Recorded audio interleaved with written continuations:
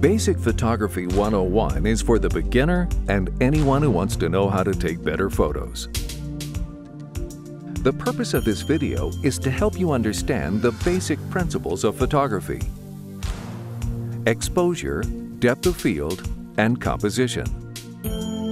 We'll discuss light, ISO settings, aperture, shutter speed, and other photography terms, making them simple to understand and apply. It doesn't matter if you shoot with a film camera or a digital camera. The basic principles are the same. If you shoot with your camera settings on automatic, the camera is doing all the thinking for you.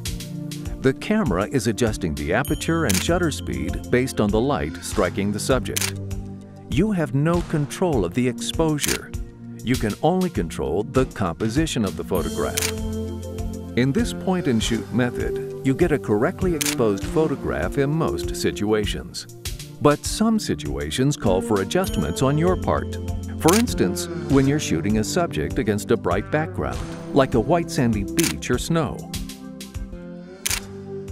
The ISO setting is important to understand, as well as the terms f-stop, shutter speed, and white balance. By understanding the basic principles of photography, you take control of your camera to get the shots you want, and not the shots the camera gives you.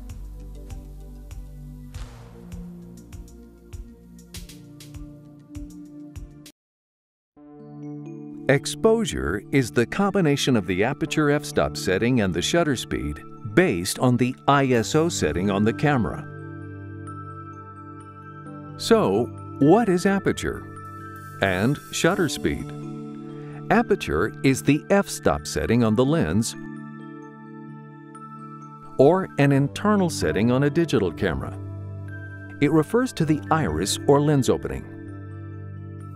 A small lens opening, such as f16 or f22, lets in less light than an f-stop set at f4 or f2.8, which are larger lens openings. The newer dedicated digital lenses don't have the f-stop settings on the barrel of the lens. Digital cameras have internal intermediate iris settings between the major customary f-stop settings. As you change from one f-stop setting to another, you increase or decrease the amount of light reaching the sensor by 1/2 or by 2. For example, if your f-stop is set at f11 and you open up the lens by switching to f8, you are letting in twice as much light. If you switch from f8 to f11, closing the lens down, you are letting in half as much light. To get the same correct exposure when you open up the iris or close down the iris, you also have to change the shutter speed to compensate.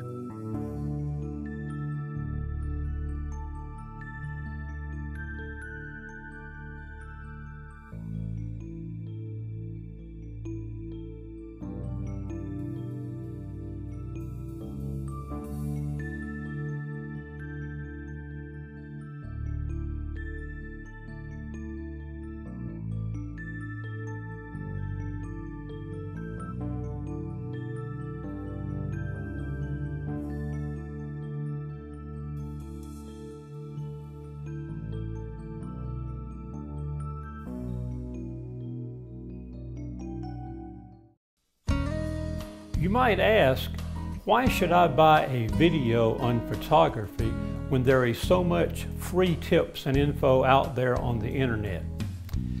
That's a good question. But I'm amazed as a professional photographer that there is a lot of information and tips that are inaccurate and confusing, especially for beginners. Wouldn't it be great to have all the information you need to be a good photographer in one place? This video teaches the basic principles of photography that every serious photographer needs to know and understand to be a good photographer.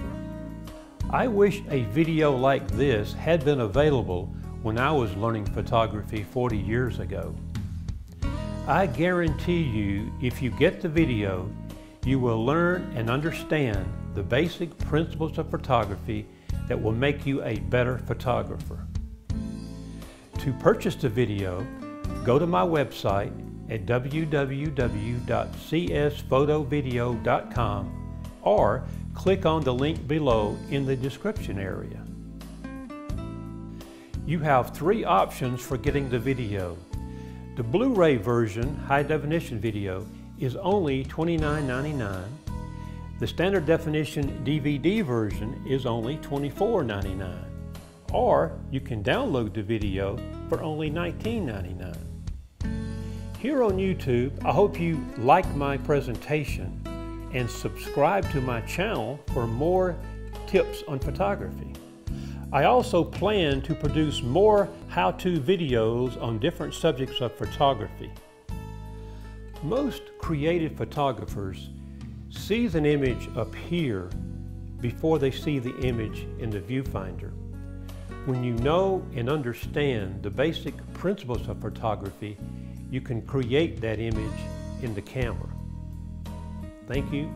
Good luck. Good shooting.